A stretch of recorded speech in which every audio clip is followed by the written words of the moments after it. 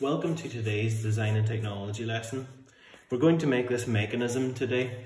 What are you going to need for today's lesson? Some tape. It can be any tape, electrical tape, masking tape, sellotape. Some scissors, a ruler or a straight edge, 4 sheets of A4 paper. It doesn't matter if it's lined or plain. 2 pencils. If you don't have them, 2 pens will do. Some string, and that's it. The first thing you have to do is draw around your hand.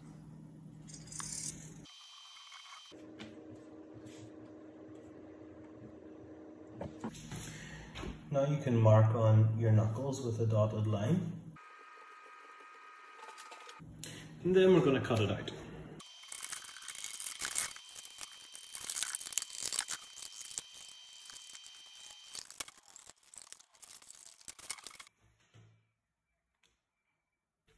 The next thing we're going to do is make some paper straws.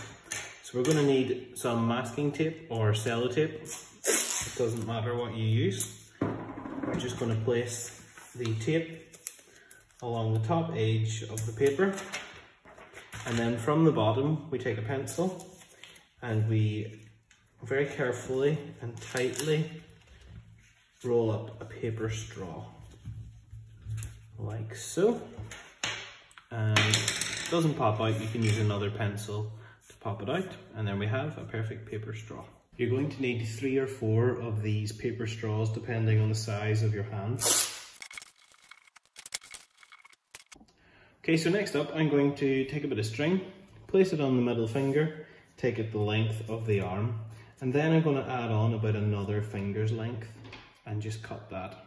I need 5 pieces of string around this length. They don't have to be equal, we just need 5 pieces of string. Our next stage is using a straight edge. You can use a ruler or a credit card, anything you would like to bend the fingers along your dotted lines.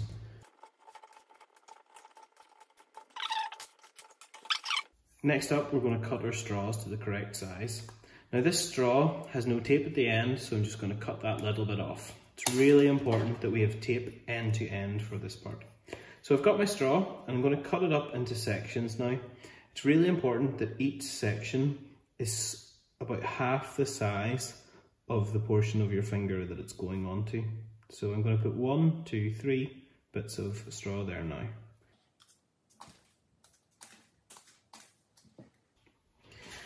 I want to do this for all of the fingers. Some of your little straws might have flattened when you cut them. Just squeeze them on their flat edge and they'll become nice and round again. I'm going to put these aside for now and I'm going to take my pieces of string. Now what I want to do is take a little bit of tape, take my straw, and I'm going to wrap my string around the straw and then tape over the top of it. So there's my straw firmly attached to the string.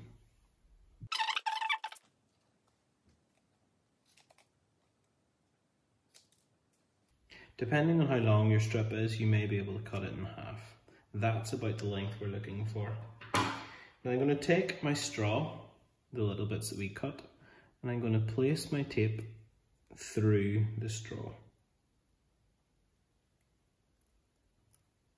Okay.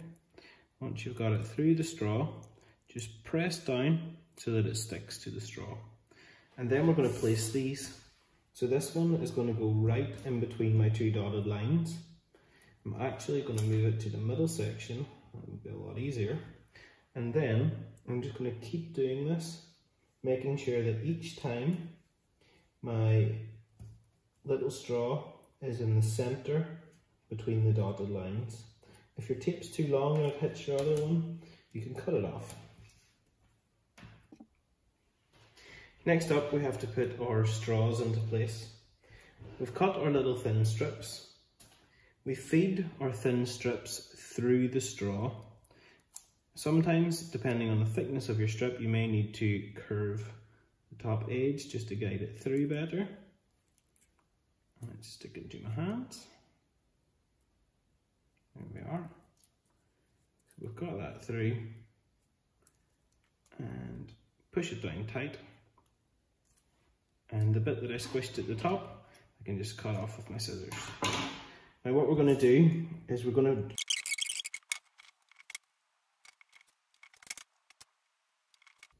now that we've got all our straws in place, we want to make sure that you've firmly pressed down and that nothing's going to come loose. Okay, once you're happy that they're firmly in place, we're going to take one of our other straws, and what we're going to do is guide it down towards the wrist. So I'm going to take that measurement and I'm going to cut my straw just here. Okay, before I go any further, I'm going to stick it down.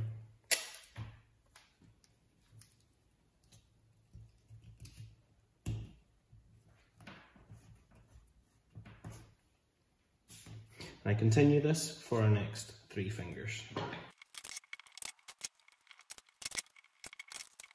Now we've got all our straws in place for the fingers.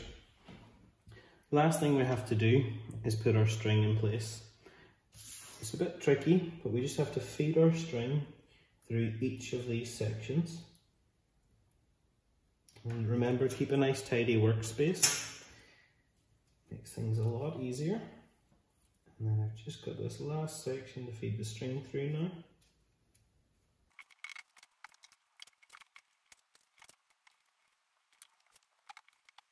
To secure the tips on, I'm going to cut a bit of tape in half. I'm going to take sections about 5 cm long, and I'm just going to tape down the tips in place. Okay, now we should be able to test our fingers. If I pull this string, my finger bends. So you might notice that whenever I pull the strings together, my wrist bends. I could put another joint in here using a similar mechanism, but I'm going to strengthen this so that only the fingers grip. I'm going to strengthen it in 2 ways. I've got some wooden skewers at home. I'm going to use these to reinforce this piece of material. So I'm going to get a rough length and just cut them using my scissors, and then I'll tape them in place. The next thing I'm going to do is put a tube in here so that I can guide all of the strings together. So I want it about 3 or 4 centimeters long. Again, I don't have to be too precise. Going to cut my tube, get some tape,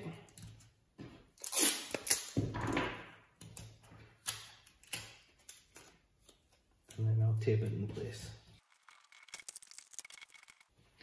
Now if you don't have any wooden skewers at home, you can just cut another bit of cardboard to go along in that direction.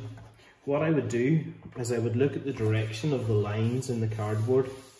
Because it's corrugated, it wants to fold in the direction that the lines are going. So if we go lengthways, you can see that it doesn't bend and leave that crease. So I would just cut a strip of cardboard and stick it along there instead. Now we just need to feed our strings through this little tube that we've made.